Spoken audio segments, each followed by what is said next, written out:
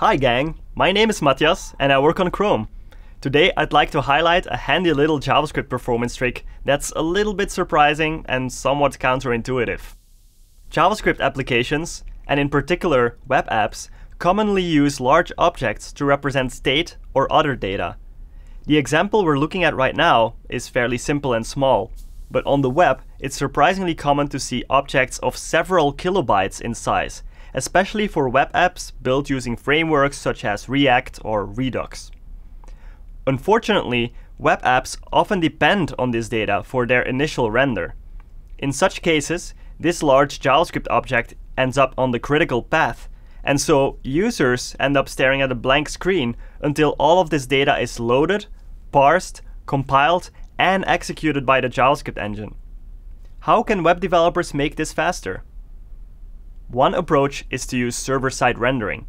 You serve plain HTML that already contains the processed form of the data, and therefore no JavaScript is required for the initial load of your app. This way, you can avoid the need for the large JavaScript objects entirely. But what if you can't use server-side rendering? Is there anything else we can do to improve performance? It depends. In many cases, this critical data doesn't contain anything that cannot be unambiguously represented in JSON. There's no date objects, no begins, no maps, no sets, and so on. And in those cases, instead of having an object literal in the JavaScript source code, you can serialize the object as JSON, turn it into a JavaScript string literal, and then pass that to the built-in JSON.parse function. This technique produces an equivalent object. Now, which of these two techniques do you think is faster? As it turns out, the JSON approach is significantly faster. This is a little surprising and counterintuitive. The JavaScript object literal feels like the more direct approach, whereas JSON.parse feels like an additional layer of indirection. Yet somehow JSON.parse is much faster. Why is that? Part of the reason is that for JavaScript engines, the JSON example is super simple to scan and parse. Think of it this way. To the JavaScript parser, this code snippet is little more than a call expression with a single argument. The large blob of data is just a single string literal token. On the other hand, the equivalent object literal consists of many more tokens. Each property name is an identifier token or a string-like literal, and in this case, each of the values is a numeric literal, but they could really be anything.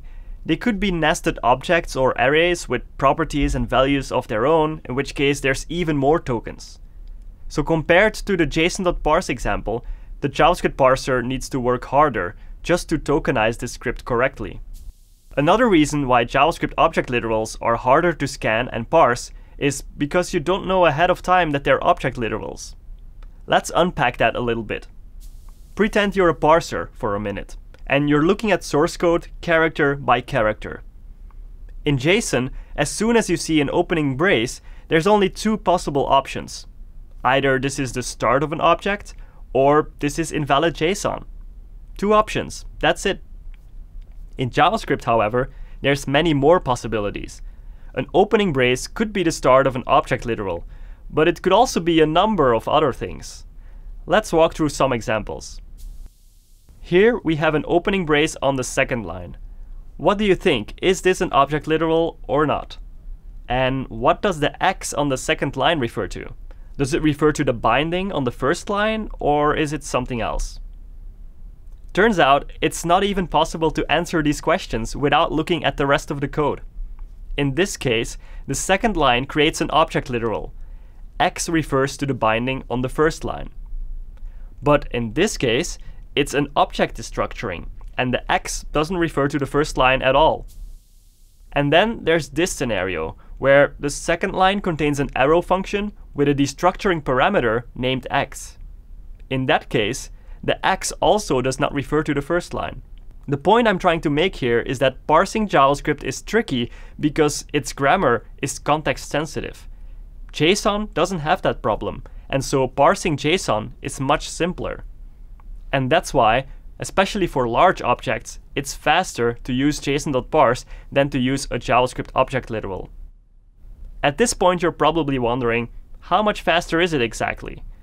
We measured this for an 8 megabyte payload on cold loads with no caching and found that in V8 and Chrome, the JSON.parse technique is 1.7 times as fast as the object literal.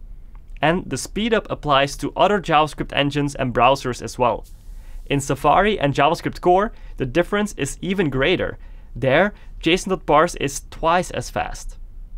Okay, you might say, that's just a synthetic benchmark with a very large payload. How does this affect real-world web apps? Well, Henrik Joritek applied this optimization to a Redux app he was working on and published a case study about the results. There was an 18% improvement in time to interactive, and the app's Lighthouse performance score went up 8 points as well. That's not bad for applying a single optimization. How can you start making use of this optimization? I wouldn't recommend doing this manually. In source code, you still want to use object literals since they're just more readable. Instead, tooling can help you to automatically transform large object literals into JSON.parse as a build time optimization. Webpack already applies the JSON.parse technique if your codebase uses JSON modules. There's also a Babel plugin that can apply the transformation on other code.